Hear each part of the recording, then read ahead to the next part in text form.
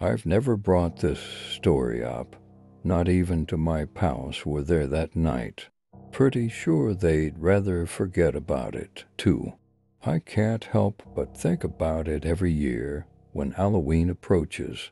We grew up in a simple small town in a time when us kids could run free without worrying.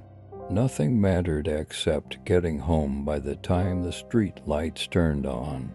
The parks and the woods were our kingdom, and we ruled fearless. That Halloween night changed everything. A heavy mist filled the air like walking through a cloud. I remember feeling the water droplets against my face, cold and damp, yet exciting. My pals got permission to stay out later for Halloween and supervised as long as we promised to stick together. We had already trick-or-treated every house on our block and decided to continue down to the lower block for more candy. There is a park just outside that neighborhood where we rarely played. It has a swing set with the cast iron sculptures on the top bar. One is a lion head and the other is the head of a clown. They are about the size of a jack-o'-lantern and are similarly hollow. Weather and time had peeled away most of the paint, making them creepy even in the light on a normal day. I'm sure they looked neat when it was built in the 60s, but not so much by the time we inherited the park.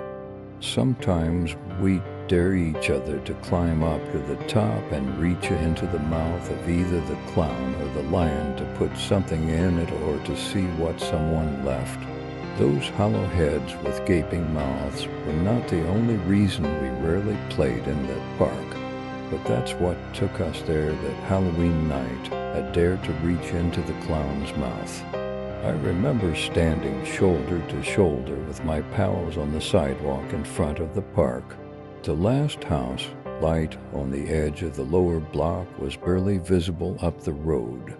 The clown and the lion looked down at us with open mouths and peeling paint, as if the ornaments atop the swing set weren't bad enough.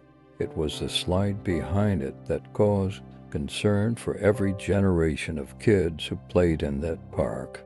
A green S-curve slide stood behind the swing set. We all knew the story about the slide.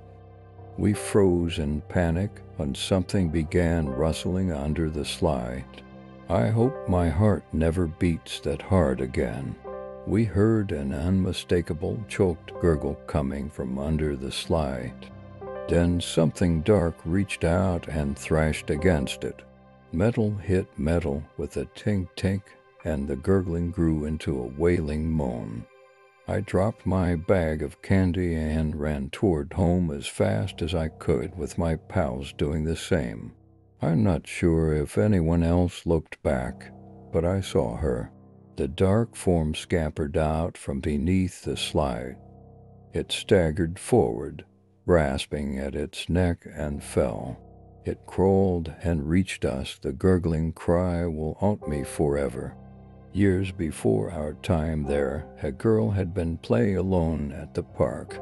She had put on her dog's collar and leash to play pretend that she was a doggie. No one's really sure how it happened, but it seemed that she had climbed to the top of the slide and fell off. The leash had wrapped around the railing at the top, and she was found there, hung dead. The tales about her ghost under the slide had been passed along from generation to generation of kids who played in that park. I wonder how many stories about that slide have never been told. I've never brought it up myself. Until now, I wish I could forget about it.